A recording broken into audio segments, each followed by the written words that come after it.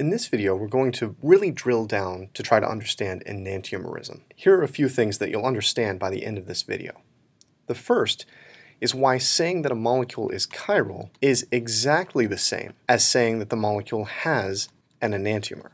Secondly, you'll understand why pure samples of enantiomeric compounds have the same physical properties like melting point, boiling point, and vapor pressure. And finally, we'll get to the bottom of this interesting test for diastereomerism versus enantiomerism, and we'll understand why enantiomers involving only tetrahedral stereocenters differ in configuration at all of their stereocenters. The thing that makes enantiomers fascinating to me is that on the molecular level, this is as similar as two molecules can get without being identical. They have the same molecular formula, same connectivity, and same internal distances between atoms. They only differ because they're mirror images. That is as similar as two molecules can possibly get without being the same thing. Enantiomers are stereoisomers that are mirror images of each other. The most famous example of enantiomers, of course, are your hands. They have the same connections. The thumb is nearest the index finger, then the index finger is next to the middle finger next to the ring finger, etc. But they can't be perfectly overlaid, and they're mirror images. If we put a mirror between these two hands, one sees the other as it would its mirror image. Molecules that differ only with respect to the configuration of a single tetrahedral stereocenter, here represented as the central carbon, are also enantiomers. And the thing I want to draw your attention to now that foreshadows something that we're going to see in a little bit is that reflection through the mirror interconverts the enantiomers and changes the configuration of this stereocenter. Let's say, for example, that this lettering corresponds to the prioritization that we'd use to assign R and S. Reflection has left C and D in the same place and exchanged the positions of A and B, thus converting the configuration from R, quote-unquote, in the left-hand molecule, to S in the right-hand molecule. This illustrates the important point that reflection of a chiral molecule inverts or changes configuration at tetrahedral stereocenters. Here's a somewhat more complicated example of a pair of enantiomers. Notice first of all that these molecules are mirror images, since if we placed a mirror between them, each one sees the other as it would its mirror image. To verify that they're not the same, just try comparing configurations at these stereocenters. You'll notice that they're not the same, and in fact, at all three stereocenters within these molecules, the configurations differ. To drive this point home, we can look at molecular models of the two structures. This molecule corresponds to the enantiomer on the left. This molecule corresponds to the enantiomer on the right. Notice that if we turn this molecule to face the other, and turn this guy to face the molecule on the left, these are in fact mirror images.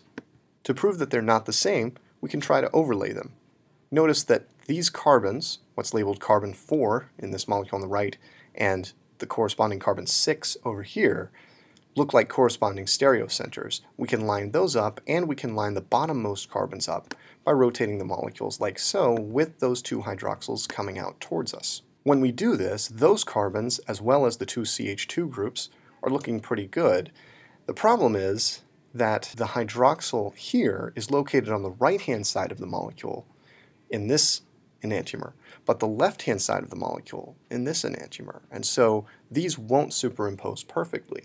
Where we would have the CH2 group on the left-hand side of the molecule over here, we would encounter the hydroxyl carbon with an H and the CH2 group in the molecule on the right. So these are not perfectly superimposable. Just as a quick aside, one thing I've been careful to do is to show both of these molecules in their most stable chair conformation with two of the hydroxyl groups equatorial and one axial. One convenient way to show that these molecules are mirror images is to assume the viewpoint here with the two chairs facing each other with their axial hydroxyls facing each other. The long story short of all this is that these two molecules are related as enantiomers. One of the points that the models can help us make is that the internal distances in these molecules are identical. I'm not going to go through and show you this in a pairwise sense, but we can show this easily just for the hydroxyls, and I'll leave it up to you to convince yourself that all of the other internal distances are the same in these molecules. Let's take, for example, the distance of the axial hydroxyl oxygen to the other two equatorial hydroxyl groups. In the molecule on the left, they're 0.456 and 0.429 nanometers. We can make the same measurements in the molecule on the right, and we get the exact same numbers, 0.456 nanometers and 0.429 nanometers. The distances are the same, but the way they're oriented in space differs because the two molecules are mirror images. However, all of the physical and chemical properties of the molecules are just dictated by these internal distances, not by their absolute orientations in space. Thus, we should expect the molecules to behave identically when they're present as pure enantiomers. They should have the same physical properties in terms of melting point, boiling point, etc. In addition, they should behave the same way chemically in situations where they're able to act as enantiomers. That is, in situations where they're engaging with achiral molecules or phenomena. We'll talk more about this in the video on the energetics of stereoisomerism. The point I want to make here is that enantiomers are equal in energy because they have the same internal distances between all of their atoms. Here we're just making the point for the oxygens, but this is true for every pair of atoms within these structures. As we saw for diastereomerism, there is a shortcut to identify an enantiomeric relationship between molecules containing only tetrahedral stereocenters.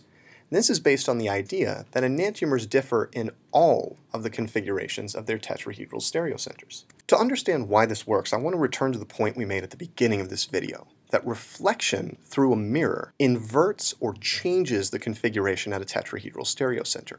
Let's focus on this molecule on the left for the time being, noticing that it has two stereocenters, here and here. If we reflect this molecule through the plane of the screen, the resulting molecule contains the right-hand methyl group on a dash, since reflection moves the wedged group to the back, and the left-hand methyl group on a wedge, since reflection moves that methyl group in front of the screen. This has the effect of inverting the configurations, and this is easy to verify with RS labels. We go from S to R on the right-hand side of the molecule, and S to R on the left-hand side of the molecule. Reflection through a mirror inverts configuration. No matter where we put that plane of reflection, the configuration gets changed. Now, if we look at the molecule on the right, we'll see that it's identical to this molecule that we generated by reflecting the original chiral molecule through a plane. And in fact, without doing any rotation at all, you can see this directly. We have a wedged methyl on the left and a dashed methyl on the right, and the configurations, of course, match. We can make an argument here that because generating the mirror image inverts all configurations, two molecules that are the same in every respect, except that they differ in all of the configurations of their tetrahedral stereocenters, must be enantiomers. This example makes the exact same point. The molecule on the left is chiral. It's not the same as its mirror image. Consequently, when we generate the mirror image by reflecting through a plane, for example the plane of the screen, it's not going to be the same as the original molecule. I'll leave this up to you to verify, but that reflection through the plane of the screen actually generates this image directly. The structure on the right is the mirror image of the molecule that we started with.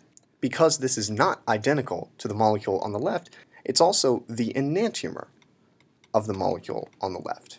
And so now we see why saying that a molecule is chiral and exhibits enantiomerism or has an enantiomer are all ways of saying the same thing. The molecule is not the same after reflection through a plane.